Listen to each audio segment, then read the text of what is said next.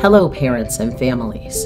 The Office of the State Superintendent of Education recently released PARCC math and reading scores for DC students in grades 3 through 8.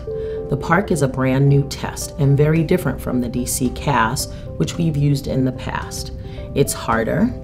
Your child took the test on a computer, and it required more critical thinking and writing than before. Most importantly, the PARCC gives us better information about what students need to be ready for college and a career. The PARCC results show that we still have a lot of work to do to make sure all of our children are prepared for the future.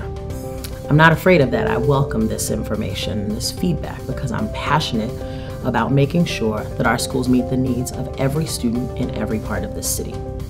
No matter how your child or your child's school did this year, I want you to know that we will support them to rise further. All the investments that we're making here at DCPS, from hiring the very best teachers to offering students more advanced courses, are aligned to this goal.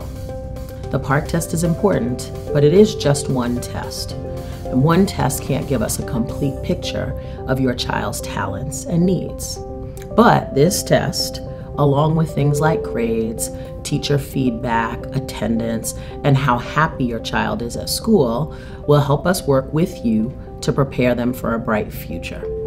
We face many challenges in the past as a district and a community, and we've seen that when we've worked together, we can be successful. That will continue to be true.